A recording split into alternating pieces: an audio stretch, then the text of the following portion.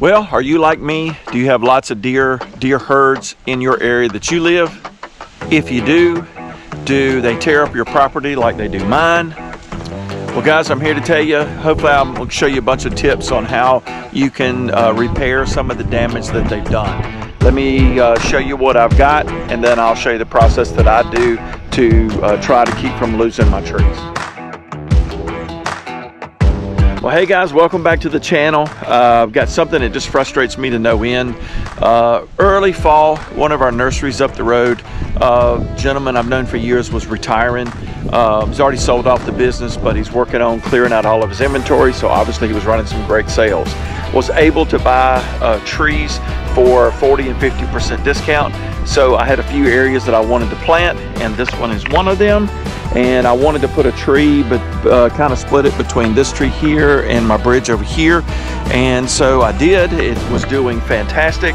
Here we are now into late fall, and I've had a deer almost try to destroy this tree. I'm hoping I can fix this, but number one, not only has he compromised the root system by almost pushing it over, but you can see here he has pretty much gotten rid of, just rubbed all the bark off. This is obviously the bucks that are doing this. They take their antlers and they come in and they do this, and they just rub them down to nothing. Anyway, there is a product. I'll show it to you. The one thing you want to do is you want to keep this tree from going into shock. It's obviously, you know, had its outer bark ripped completely off. There's a coating that you can put on this that will help calm the tree down and protect it. So the first thing I'm going to do is put that product on here. So guys, this product is called Tree Wound Dressing. I actually looked it up, got a little information. I found this on Amazon. It wasn't very expensive, and so I went ahead and purchased some of this. I would highly recommend use some throwaway gloves. The reason being is this stuff, it does not want to come off your fingers when you try to go wash it off. So anyway, it looks just like a pudding, and I usually just kind of apply it very liberally, and you just put it on here like so. And once it dries on there, it is on there.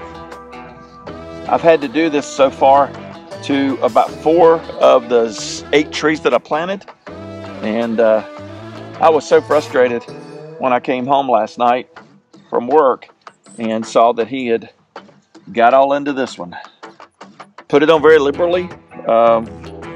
You know, it's going to dry and just perform do a protective coating. There we go. Not rocket scientist, but it sure hopefully will help save this tree. All right, the next thing I want to do, since he's compromised the root base so bad, I want to stabilize this because we're going to be dealing with the winds and everything through the bad weather months. And so just want to give this some help. So I'm going to put a stake in the ground.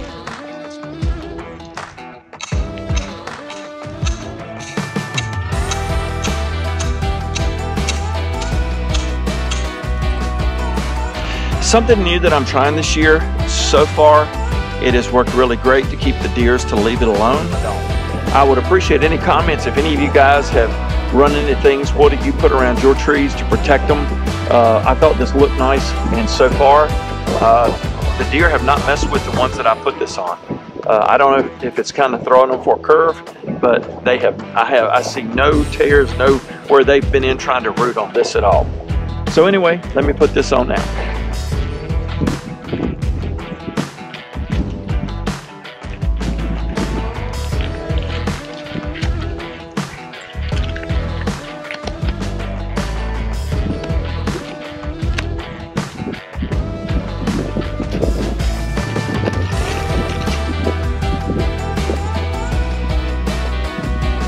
Okay, obviously the last thing I'm going to do to stabilize this is I'm going to tie wrap it to the stake, give it the support it needs, so hopefully it can get back reestablished with the root base and can handle the wind and all.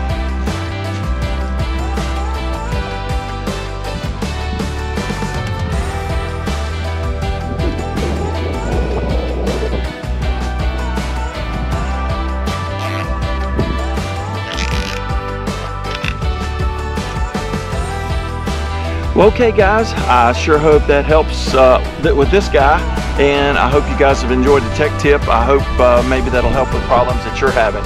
And again, I welcome any comments that you guys want to throw in.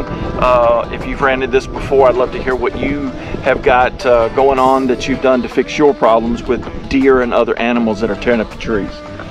Well guys, thanks so much for watching, and we'll catch you on the next one. Take care.